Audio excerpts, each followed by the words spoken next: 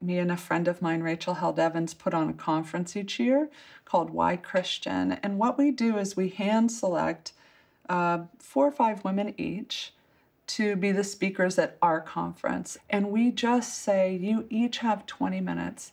Tell us who you are and why are you Christian? Like, out of all the crimes and misdemeanors of Christianity, why do you still have skin in the game? Is there something that's beautiful enough about it that keeps you in it? Because we just don't hear those stories enough. And it's powerful. And they're told with such heart and vulnerability and humor.